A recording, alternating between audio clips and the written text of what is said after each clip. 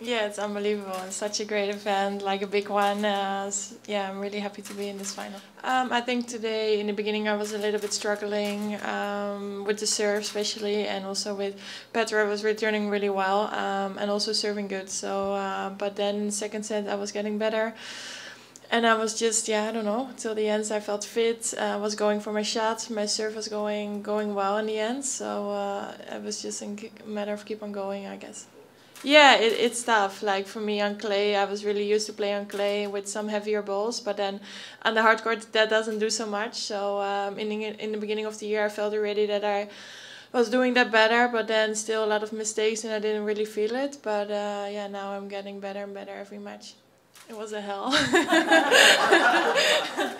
Yeah, no, it was really tough. Like, of course, it's always nice to be home like that period of time, but the practices are really tough.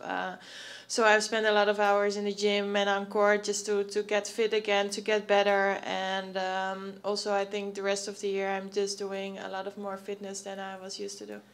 I'm less stressed, so before the match I'm less nervous than I used to be. Like before, I was like, oh, I play on center court and a lot of people are watching, and but now I'm just more relaxed, trying to just play my game, and then in the end we just see who won, and yeah, I think that's helping me.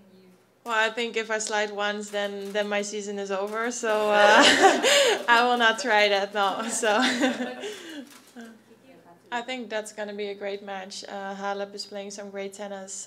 Won, of course, Toronto last week. So I think, yeah, she's having her shots there. But Sabalenka also, she's having a great year playing or hitting the ball so hard. So yeah, I'm looking forward, or whoever is going to be. But yeah, I'm really happy that I'm in this final. And for me, it doesn't matter who's going to win.